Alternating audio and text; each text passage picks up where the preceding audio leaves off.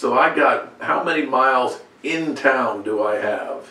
Of river? Yeah. Just give me out the width of the coochie. Actually, in town, not that much, because there's that exception there at Wood Valley, and let's see, the Y goes all the way down to the river, and it's 75, I believe the city owns both sides of the river. Gotcha.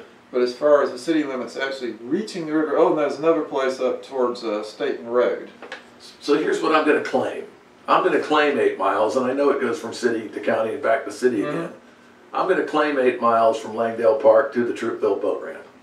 Oh, but you can claim it all you want. I'm going to plant a flag. All right. I want to claim that because that's what you, I, WALS, everybody want to develop for in-town use.